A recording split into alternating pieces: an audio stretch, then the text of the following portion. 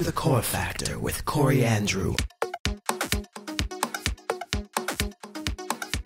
Hey, what's up? This is Corey Andrew here at Cielo nightclub, and I'm actually speaking to another legendary performer and DJ. This is like a night of legends. This is almost like a Broadway night of... Ethel Merman's gonna come walking out. It's crazy.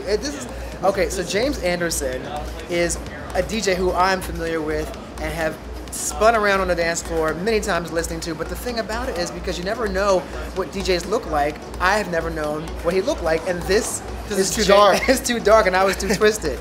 So this is James Andersen, and he is joining me here, and we're going to speak a little bit about what he's been doing in the past and the present, and I'm just happy to be here. So thank you, James, for giving me some of your time. Thank you for having me. Oh, of course, of course. So now you were actually a DJ at the legendary Roxy nightclub. I get these timelines mixed up, but from '96 was it? I started late '96.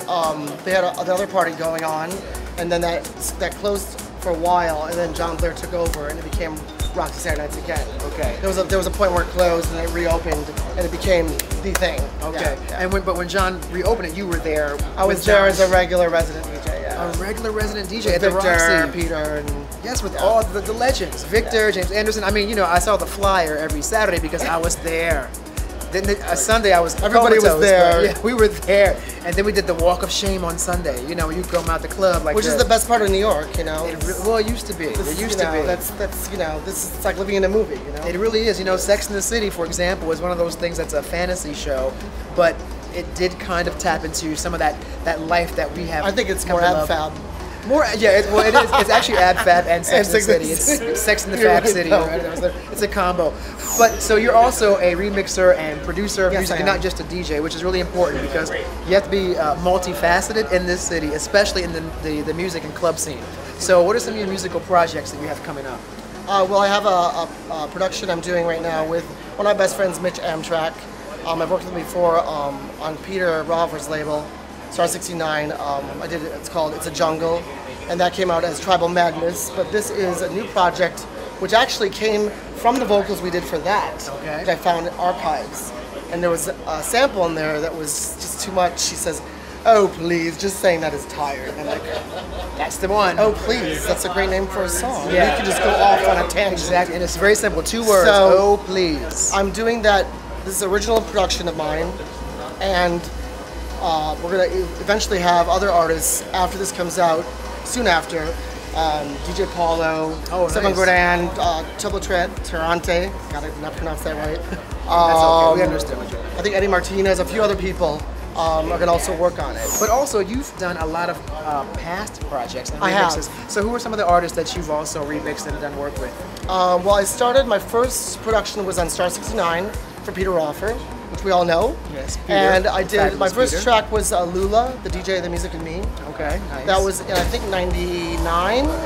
And then I also did Suzanne Palmer, Show Me. Okay, Suzanne missed the vocals on that woman, huh? Yeah. Suzanne Palmer, of and course. also, I also did It's a Jungle out there with Mitch. And that came out as also a side project for Peter, which was Tribal Madness. Okay, and that came out on Star 69, or? It came out on Star 69. Okay, nice, which is one of the legendary dance labels. I mean, back when there was still vinyl, too. Yeah, I mean, Peter came out of nowhere with that, but he totally, you know, was established the sound and the scene, and so. He gave me a great break, and I was very thankful for that. That's wonderful. Well, well, and we're grateful and thankful that he gave you that break, too. Because I know, like I said, I have twirled many a night. Y'all thought it was a tornado on that dance floor, but it was Corey Andrew twirling. I've seen that before. I've seen the tornadoes. You were not in Oklahoma. You were in New York City. That was me twirling. But thank you so much, James, for stopping by and talking to us here on the Core Factor. And I look forward to all the great records you just talked about. And I want to hear a lot more from you. Maybe we'll work together as well. I would like that. Definitely. Okay, thank you. Oh, no handshake. We do hugs here on the Core Factor. And come twirl in the Monster on Friday nights. Every Friday I'm there. At the Monster, you By heard the it. way. Or Fire Island, the Pines. Now the Fire Island Pines. Yes, we didn't talk about that, but yes, you also do Fire Island. I do Fire Island pretty much the whole summer. The dates right now, I mean, they kind of go month to month with the dates, but right now I'm doing Memorial Day weekend, Friday at Pavilion. Next week I'm doing Low T at the Blue Whale. Nice. It's a great place because you get everybody from all around the world. It's really the place to be seen and you to get get families known. too. You get like straight people, gay. It's really good fun PR too, because people know you, get to know you there, and it's connections as well as it's it's a big family there. It's great. Fire it's Island. Great. It's the gay Hamptons, basically. It is. So that's where, well, wonderful. Well, maybe I'll see you out there twirling, and I'll be in the Definitely. water twirling out there in I Fire expect to see Island. you there. Okay, thanks so much, baby. Appreciate it. Thank you. So that was a wonderful interview with James Andersen. I'm so happy you guys are still hanging in there with us. And we're going to actually have some great interviews coming up next from some other performers. And so we'll be right back with The Core Factor with Corey Andrew.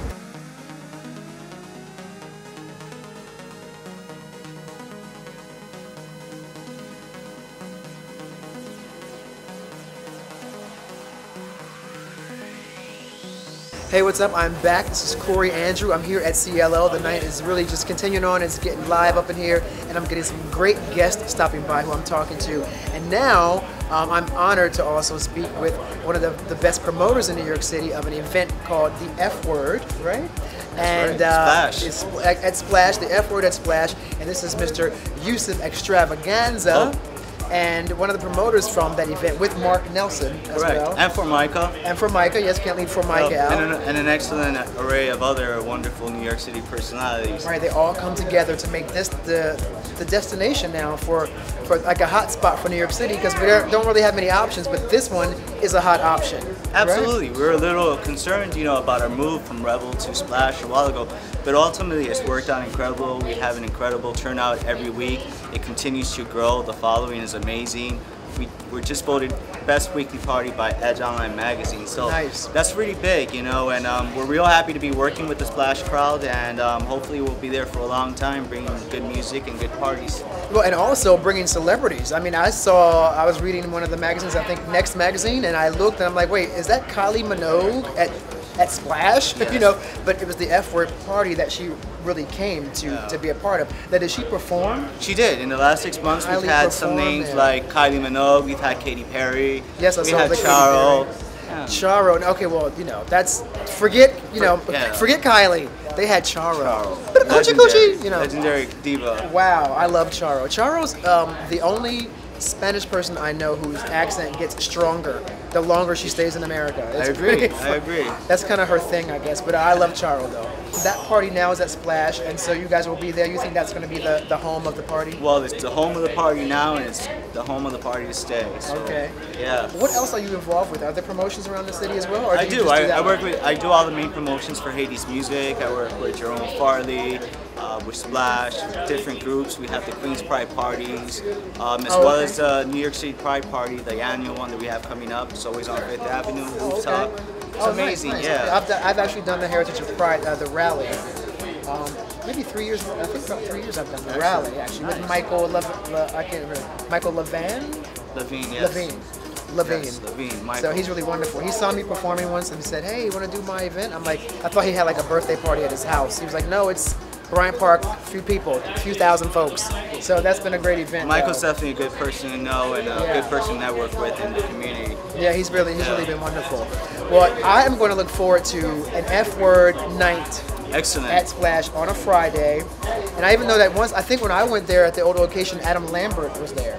Yes, that is correct. And I think Adam, I hear he likes. We've had recently. Yes. But Adam likes and he fit right in. He fit right in. Imagine that. Adam Lambert fit into a gay club. The Core Factor with Corey Andrew.